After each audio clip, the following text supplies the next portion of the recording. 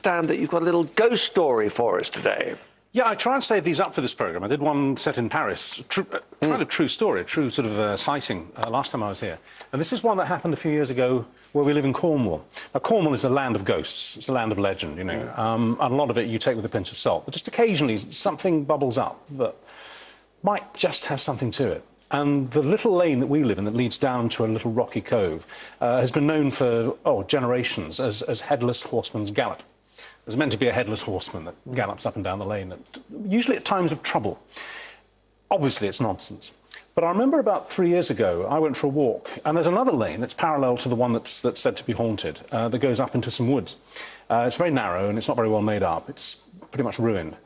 And it was a spring afternoon, and it was starting to get dark, and I was walking up the lane, and I could hear the very brisk clip-clop of a horse coming down the hill towards me. So I stepped up against the high bank, you know, to let it pass. As it got closer and closer and closer, and then I was sure it was about to appear around a little bend. And it didn't. And the clip-clopping suddenly stopped.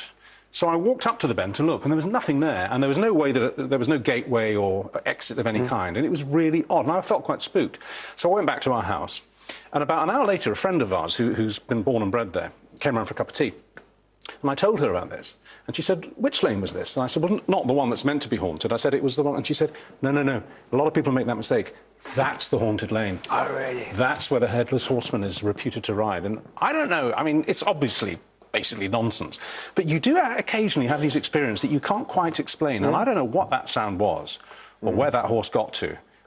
Is it better to be accepting and to say, yeah, it could be, it's possible, so what's the problem?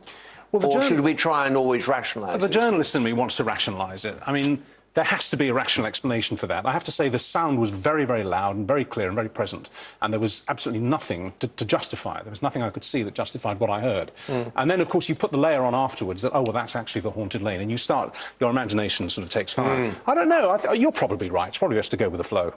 Yeah, I think so, unless it gets nasty. Yeah. There we are. Well done.